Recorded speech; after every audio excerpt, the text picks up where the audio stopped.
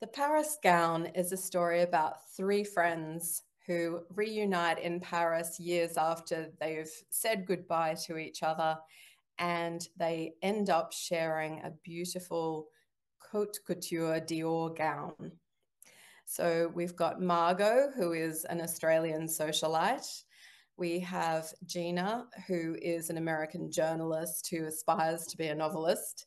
And we have Claire, who is a chef and wants to earn a Michelin star one day.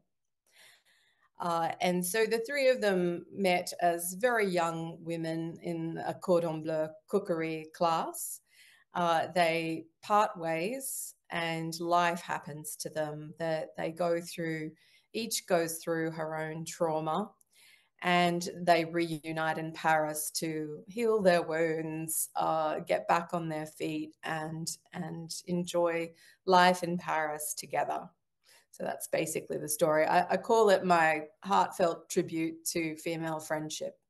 Usually, when I write two points of view, I might write each story separately.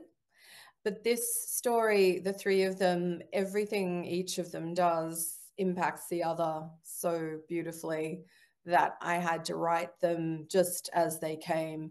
And I just alternate one after the other. So uh, I, I can't really claim that I set it up this way, but it just worked so beautifully that each of them it acts as a catalyst to the other's story in some way.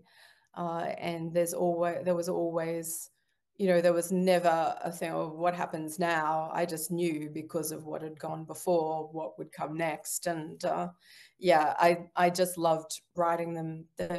I've often been one of three best friends for some reason or other. That just seems to be how it works. And I think it's interesting that each of them brings a different thing to the other in terms of what they give and how they clash.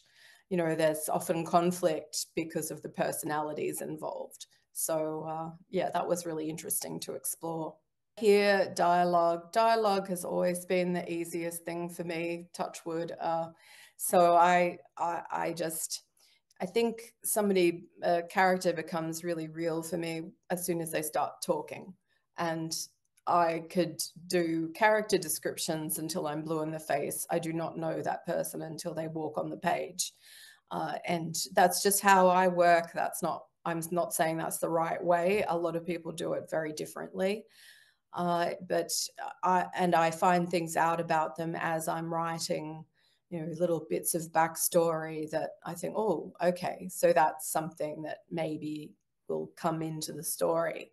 But it's a real discovery process for me with them. The thing you have to, from a craft point of view, when you've got three women, you can't ever say she said. Because who's talking, so that can get a little tricky sometimes. You have to work on that aspect of it to make sure everybody knows who's talking at what time.